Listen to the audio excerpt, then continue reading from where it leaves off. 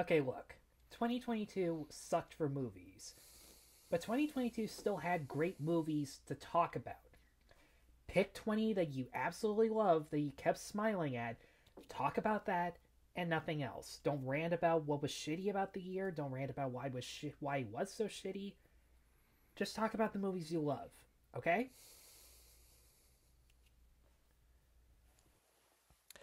What's going on, guys? I'm Tyler, and there is no perfect movie. But in this video, I'm going to be counting down my top 20 favorite movies of 2022. So, without hesitation, let's get started. And a fair reminder to anyone who disapproves of the selections on my list, if there's a movie you guys love that's not on this list, there are a couple different reasons. I either didn't like it as much as you or not at all. And yeah, life's tough that way. Deal with it. So, let's get started. The Unbearable Weight of Massive Talent was a loving tribute / satire of Nicolas Cage, his acting style, and the very unique fan base that he has. It's nice to see Cage actually laugh at himself and just embrace the cult following that he has, and he's the rare actor playing himself who doesn't feel like a cheap wink at the camera. He's genuinely taking his role seriously, and he has pitch-perfect chemistry with Pedro Pascal, who is so lovable and charming as the biggest Cage fanboy in the world. The Cursed revolves around a French village in the 1800s being stalked by the presence of a werewolf. And rather than rely on cheap jump scares or false alarms, the movie actually takes its time to build up tension with its dreary atmosphere, simultaneously beautiful yet disturbing camera work that knows how to make the werewolf look much more sinister when it's off screen. There's this original mythos surrounding the werewolf and the set of rules that goes along with this curse that I had never seen before, and it came with some wicked as hell practical effects. There's an autopsy sequence that had me shaking for a solid 5-10 minutes when it was over. That alone made it one of the scariest movies of the year. Raymond and Ray has the story, characters, and themes of much better movies that came before it, but it's the minor subtle details through Rodrigo Garcia's script, direction, and the two lead performances that help you identify with the pain these brothers are going through. Ewan McGregor and Ethan Hawke especially have terrific chemistry as brothers, and they add a lot of subtle layers, giving some of their most nuanced performances ever by making the straight-laced stick-in-the-mud and aimless womanizer tropes feel a lot more refreshing and human, where the straight-laced stick-in-the-mud can be equally profane and prone to fits of anger in comparison to his brother, while the aimless womanizer, who is so bluntly honest about everything, actually freezes and can barely bring himself to tell the cold hard truth about his dad's passing, not because he wants to be polite, but because it's just too hard for him, something he wasn't even expecting. And Hawke even has one of the best romances of the year with Sophie Okonedo. It's a movie that tries to be more emotional than original, and in the end, that's what I got out of it. A lot of people are going to kill me for even acknowledging that this is a good movie, let alone putting it on a best of the year list, but the fact that a fucking Daily Wire original movie has zero political messaging compared to Hollywood is a miracle in and of itself, and I genuinely mean that. Shun-In is just your average home invasion thriller, The Hyperions is a Wes Anderson superhero movie, not much else, and Terror on the Prairie just wants to be a fun Western. And as a fun Western, I had an absolute blast with this. I love that the cinematography throws back to Sergio Leone era movies where the cinematography just captures so many gorgeous ultra-wide shots of the beautiful Montana countrysides, making it very vast and empty, and also making it very clear that when our main characters are in trouble, there is nowhere to run, which is very fitting because this is a home invasion thriller that happens to take place in the Old West. The fact that there's no music even adds to this agoraphobic atmosphere and makes every sound effect, every gunshot feel all the more intense. The shootout sequences had me pumping my fists every single time. And believe it or not, Gina Carano proves that she can give a genuinely good performance without relying on her fists. This was a pretty good year for werewolves, huh? I mean, I should know. I'm not entirely sure why this wasn't at the very least a 90-minute Disney Plus movie, though, because Michael Giacchino in his directorial debut proves he absolutely could have done it by making something truly brand new for Marvel. In this case, the suspenseful and exciting tribute to Golden Age monster movies filmed in gorgeous black and white, very stylish gothic sets, lots of practical makeup, and exhilarating action sequences with very elaborate fight choreography, and some of the goriest kills in Marvel history that actually rank up with Multiverse of Madness, or at the very least, a Marvel Netflix show. Laura Donnelly kind of overshadows the werewolf a little too much, and I could go on and on about the reasons why, but as is, she still gives a good performance, and Gael Garcia Bernal still stands on his own well enough as this refreshing, new, likable hero that I hope we see more of in the future. Like any Martin McDonagh flick, The Banshees of Inisherin is so dark and goes from comedy to tragedy within an instant. You're never sure whether or not you're supposed to laugh or feel bad about what's going on, but what you do know for sure is that it is hilarious and tragic and goes between these two tones seamlessly. Colin Farrell, Brendan Gleeson, and Kerry Condon shift between these tones without skipping a beat, portraying characters who, at the very end of the day, are pathetic losers who are so stubborn they either refuse to change the negative aspects about them or are willing to give up the progress that they are making just to spite other people. But even when you laugh at them for it, you still root for them because at the very end of the day, they're capable of being compassionate. They're capable of taking charge of their own lives. And the movie presents a story where they are forced to use what little time they have left in order to do what makes them happy, what makes them better as people, and what makes their lives fulfilling. I couldn't guess where this story was going or what was really happening in the background until the villain revealed his plan halfway through, and that's a rare accomplishment for any movie these days. The menu gets everything right about the culinary industry and wisely satirizes everyone involved, whether you're a pretentious chef who thinks everything you make is genius and anyone who doesn't like your food is a douchebag with no taste, or a spoiled, ungrateful customer who doesn't realize what hard work goes into making a fucking salad. Believe me, I know. And the violence is not only creatively shocking, but it's also symbolic of the frustrations that come with the restaurant business. Ralph Fiennes and Anya Taylor-Joy's back and forth banter is equally funny, thrilling, and thoughtful. Hong Chau is basically living out a waiter's darkest fantasies, and again, I know that for a fact. And Nicholas Hoult is so fun to hate as your stereotypically obsessed foodie who gets one of the toughest blows I've seen all year. After a 16-year absence, Todd Field's comeback may in fact be the best out of his three movies, and Cate Blanchett disappears into the role of Lydia Tarr, making the rare feat of getting you to root for someone you know for a fact is a scumbag, and you feel disgusted whenever she abuses her power, but at the same time, when she has to be the smartest, most talented person in the room, she proves her knowledge, work ethic, and passion towards music that makes you genuinely respect her and actually feel bad when her life starts falling apart. And the themes surrounding cancel culture, the way Field addresses it, raises so many questions about why is any accusation, true or false, instantly believed without question? Are all canceled people irredeemable, and why are they all on the same level of being disgusting? These are themes that Field has done in previous movies before, but I think we can all agree Tar is a movie we desperately needed right now, and this is just a great movie about being able to separate the art from the artist, and also acknowledging that people can in fact change and repent from their sins as long as they're remorseful, willing to actually change for the better, and if they're given the chance to do so. Probably the most controversial pick on this list, but I stand by my original thoughts on Blonde and my surprisingly popular video, which I gotta say is some of the most fun I've ever had making a video. Ana de Armas gives the hardest performance I've ever seen and maybe the most impactful. She perfectly embodies the public persona of Marilyn Monroe, along with what life behind the camera might have been for her.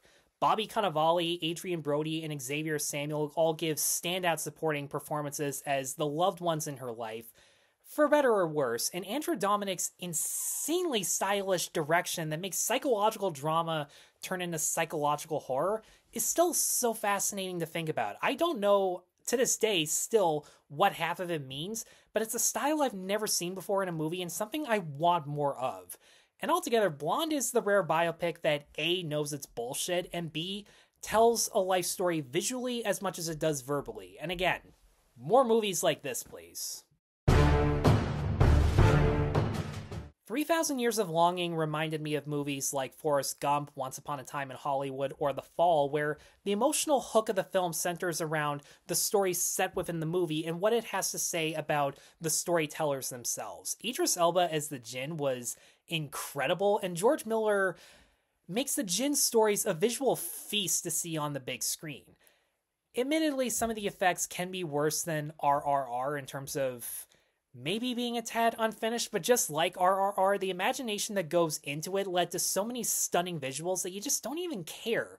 Miller once again creates a massive scope with amazing sets, colorful costumes, gorgeous cinematography, an epic musical score, and the talented side actors in the flashbacks are so good at making you care for people who barely say a word, disappear within 5 minutes, and yet they leave just as big an impact as Idris Elba and Tilda Swinton. Not an easy thing to accomplish, but they accomplished it in spades. Years after his Oscar win, Mark Rylance is just on a roll and is probably one of my new favorite actors working today. He makes the character of English one of my favorite characters of the entire year, portraying him as cunning, methodical, manipulative, but still charming, mysterious, and sympathetic. The side cast ranging from Zoe Deutsch, Dylan O'Brien giving his absolute best work ever, and Johnny Flynn, who is the one mobster that can go toe-to-toe in mind games with English, they all rose to the occasion. And the fact that the story is contained in one location, all of these mob-connected people are keeping secrets from one another, made for an extremely suspenseful thriller. If you've never heard of Rock This Town before, there's a very specific reason for that. It only played in one theater in one city, and once it disappeared, we may never even get a glimpse of it again. And Rock This Town is a documentary about the history of my hometown, Kitchener-Waterloo's rock music scene, and it's hard to believe that it all started back in the 60s to 70s when an engineering student who was so bored by the lack of extracurricular activity at his university, he asked 499 classmates for a dime each so they could rent out a gym for a dance. And then they had to invite the nursing department by making it 3 ladies' night because 498 of the 499 students, they all had sausages. And years later, not only did the Guess Who write American Woman in our hometown, you're welcome for that, not only was Kitchener-Waterloo the North American debut of fucking Elton John, but this engineering student got a second career as a booking agent and was so good at his job that at a house party he threw, the band was Supertramp. And people didn't even notice. Which is insane. Like, Supertramp was still a big deal back then, and there are so many stories that I can go on and on about, and that's the great thing. The anecdotes were the reason to check out Rock This Town. They all feed into this uplifting message about the togetherness and experience that live music can have on people. A message where it's just such a great fucking documentary, and I really hope that the theatrical experience at the Princess Cinema in Waterloo is not the last time we see it, because it deserved a hell of a lot more. I was breathing so hard and so fast during the finale, I legit thought I was having a panic attack. And that never happens, but I'm glad it did with this one. Ethan Hawke scared the shit out of me as the grabber. And a lot of that comes down to the mystery surrounding his character. Why does he target kids? What do his masks mean? What's he actually going to end up doing to Finney? And if the ghosts on the other line of the phone calling Finney died trying, is their advice even going to work at all? It's the rare movie that actually knows how to mix supernatural and psychological horror, and Scott Derrickson builds up a lot of claustrophobic tension with very few jump scares and maybe one false alarm, if at all. Not to mention getting some of the strongest child performances of the entire year with Mason Thames, Madeline McGraw, 2 actors I really hope we see more of soon. So, Before I saw Jackass Forever on opening night, the most knowledge I had about them was the night before when I watched the original movie on my phone on Netflix. And then a day later, as I was watching the Silence of the Lambs skit, 10 minutes in, that was the hardest I had ever laughed in years. And from then on, I instantly became a Jackass fan. I love the new cast members, especially Zach Holmes and... I feel fucking stupid saying it. Poopies. I was going to say McInerney, which is his actual last name, and plus it sounds like a really cool last name. But, yeah, love the new cast members. The original crew managed to prove they've still got it despite their age showing in parts. The stunts are just as creative and refreshing as ever, and fucking Danger Aaron, man, like, you gotta get out of this. Like, go over to the Food Network. Like, you'll still be the punching bag of the network, but I mean, you'll get a lot more tasting and less tasing. Now look, the first 3 times I saw Multiverse of Madness, I had an absolute blast. I thought it was the best Marvel movie I had seen since Endgame, and you know what? I still stand by that, but the script that everybody was complaining about, it always had problems. The pacing was always off, Chavez's presence kept disappearing during very vital moments, and yeah, Reed Richards is not the smartest person alive. Everybody got that part right, but the moments in this movie that were awesome, like the Mike Wazowski monster and his eye operation, the reflection sequence when Scarlet Witch invades Carmitage, all the destruction that comes with it, the Illuminati massacre, Doctor Strange basically possessing his own corpse and riding Deadites as if they were wings. Along with all of Sam Raimi's incredibly kooky camera tricks where there are lots of Dutch angles, quick zoom-ins, all of his Evil Dead tracking shots, Books of the Damned, fighting with evil versions of himself, made for probably the biggest guilty pleasure of the year, and a movie that was so refreshing for Marvel that was not your standard superhero action drama, but more of an action horror movie that is just on the verge of being R-rated. Cumbernuts, in my opinion, does his best work as Doctor Strange, showing much more vulnerability towards the character. Elizabeth Olsen improves significantly as Scarlet Witch, and kind of sort of makes me forgive her for what a waste of time WandaVision was, even though she goes for the exact same plot, except darker and with a few more consequences. A few. Altogether, Doctor Strange in the Multiverse of Madness was just fun. Now, I saw Pearl before X and really had a good time with it. And then when I saw X, it didn't do anything for me. I just thought it was another generic slasher. But regardless, Pearl was absolutely insane. I love the Golden Age Technicolor style that director Ty West creates through the old school scene transitions, the musical score that is so orchestral, being able to make daylight as scary, if not scarier, than nighttime. Just goes to show the versatility that Ty West has as a director and shows his passion for movies of any era, whether they're horror or not. Mia Goth was excellent as Pearl, and the fact that she co-wrote this movie goes to show how much passion and interest she has towards the character, and turns her from this naive, innocent farm girl to this sexually repressed, resentful sociopath. I wouldn't be surprised if she was the one who wrote that big monologue everybody loves, because it was clear as day that she made such a scripted moment that had to be nailed in one take feel so natural. Regardless, the credit really goes to her, and I can't wait to see Maxine. Even when a scene repeats itself or goes on for too long, The Northman never has a dull moment. Robert Eggers commands your attention towards each scene that's filled with trippy, intense visuals, very rich Shakespearean-level dialogue that is it's as exciting to listen to as every battle scene is to watch, and is so theatrical that only the best actors who perfectly fit the role could pull off. In this case, Alexander Skarsgård, who is perfectly cast as Amleth, Nicole Kidman, surprisingly Oscar-worthy in this out-of-the-box against type role as the villain, and plenty of side actors like Anya Taylor-Joy, Willem Dafoe, Ethan Hawke, and even Bjork, who make a huge impression with very little screen time. I howled and battle cried along with the other Vikings as they were just ripping each other to shreds. That actually made each fight scene a lot more intense. The fight choreography was insanely brutal. The musical score was big and bombastic with the constant climactic sound of drums.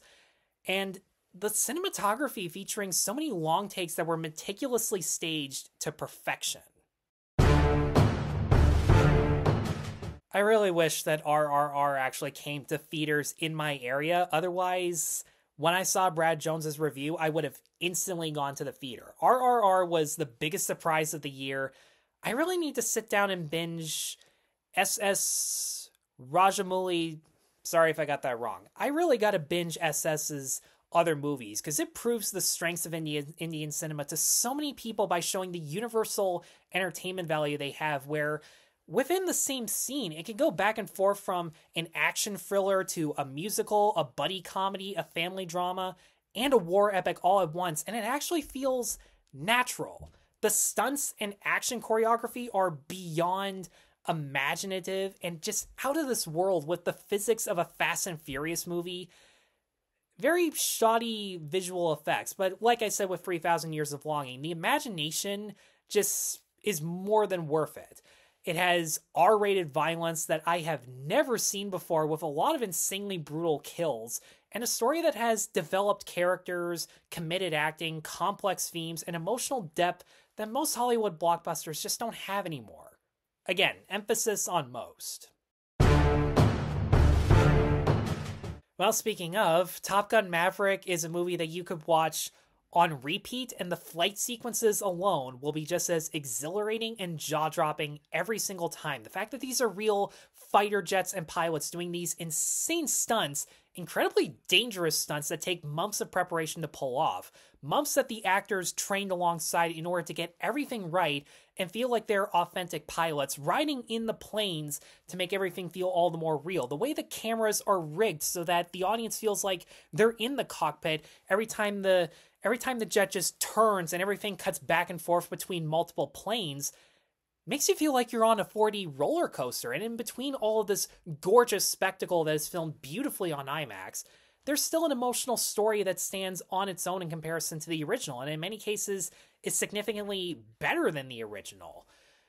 And there are plenty of simple and identifiable characters to root for in between. Tom Cruise gives maybe his best work yet. It's great to see Miles Teller in another movie. Glenn Powell is so much fun at making you laugh along with the bully. And as much as I complained about her before, the relationship between Cruise and Jennifer Connelly got significantly better over time and felt like a more authentic and integral romance. Everybody keeps saying this about Maverick, but it's absolutely true. This is how you do a legacy sequel. This is how you do a popcorn blockbuster. This is how you do a movie. And there is only one other movie this year that I can honestly say brought more spectacle, brought more emotional depth, brought more excitement, and just all the more fun to sit in a theater all 3 times I went to see it. My number one movie is Robert Pattinson, Zoe Kravitz, Paul Dano, Colin Farrell, John Turturro, Jeffrey Wright, Andy Serkis, Peter Sarsgaard, Matt Reeves, Greg Fraser, Michael Giacchino all deserve equal credit in making The Batman the best Batman movie I've ever seen and one of the greatest comic book movies I've ever seen. The Batman feels more like a Hitchcockian thriller with lots of beautifully staged film noir cinematography and lighting that portray Batman as a detective first, a crime fighter second. And as opposed to your average fast-paced superhero drama, this really takes its time to explore the investigative process that Batman has, skipping the double life drama that we've seen countless times to the point where Bruce Wayne barely shows up at all. The fact that this movie goes 2.5 hours without even referring to Batman as Batman. I love that the story focuses a hell of a lot more on what Batman means to Gotham and to Bruce. How much he spends time punishing the guilty over protecting the innocent, and which one really matters more to him. Zoe Kravitz was seductive as hell, badass, and morally conflicted all at once. Paul Dano cartoony moments aside, was fucking chilling as the Riddler. The action scenes were a lot of fun to watch. The car chase between Batman and Penguin alone, that was worth the price of admission. And there are so many details I can go on and on about that make the Batman the most fun I've had in a theater all year. The best movie of 2022, in my opinion. Guys, thank you so much, as always, for plowing through with my best of the year list. Let me know in the comments below what your favorite movies of the year were. Be sure to stay tuned for more videos in the new year, and be sure to like and subscribe. Take care.